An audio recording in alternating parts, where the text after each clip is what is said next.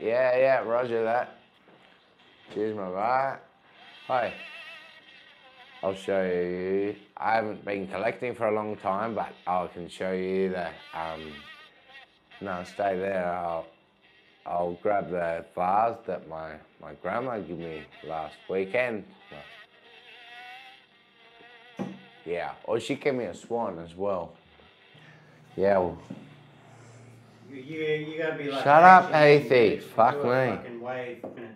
yeah, it's all you talking. That's all he's got to cut out. So. Give a fucking visual on the fucking when you're coming in, bitch. That's all I'm saying. It was only you talking. What was the fucking... Again. Ready? Yeah. Yeah, well, this is the Chinese swan. It's very nice, but yeah, it's just a general white porcelain, and I can tell it's basically made in China. That was one of the things my grandma gave me. But this one, like, I was very surprised, like, this really caught my eye, and I almost shed a tear when, like, I couldn't believe where it had come from, because it's got this nice blue glaze inside it. It's a beautiful, like, almost Egyptian, like, glaze, you know, so it goes so well with this. It's not gold, but it's very gold, gold influence. Like, it looks like gold leaf, but it's only paint, so it's yellow, you know, but then you've got the blue on the outside, which is a similar blue to the inside, but the thing about this is the whole background is black, so it's really interesting to me. Like, there's even some black paint spilled over the middle gold band, see, and there's blots of white and shit like that, and you can see, like, I think it was put on with decals, so I would date this to about 1930s, and, like, I think because of it's an Art Deco pattern, it's a very structural shaped vase, but then it's got very geometric patterns, and they're just happen to be like the colours of the time, you know. So it's Ducal. It looks like Dougal, but it's actually Ducal because I googled it on the internet. Crown Ducal, where England, and it's got a very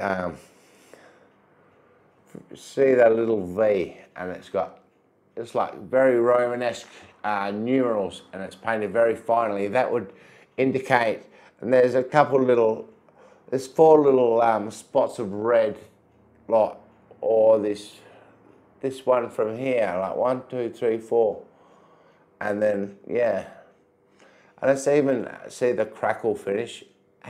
Why is it crackle finish on the bottom, but none of the rest is crackle finish? So I think there was a certain process first to make the black, and see that I've looked through all the websites and I can't see anything like this, but all of their work was Art Deco, but I've found similar-ish stuff, but not a singular vase like this, but I believe probably there would have at least been 2 of them, or it would have been a set of some kind. That's my premonition on that object. And thank you, Grandma, for fucking keeping me wondering for another till I figure it out. That's a fucking Scooby-Doo mystery. Is your grandma still alive? Yeah, she's fucking 90 years old, man. Edna. I can't remember your name. Edna Meyer. M-E-I-E-R. It's not a joke, man. It's your first problem, man. No, all of our lives have got to be a joke up front. Oh, yeah. God, this guy's got a problem, but he's saying some cool things, and I don't want to make out I've got a problem who the now. fuck are these people? That I need help or something. I don't give a fuck about that.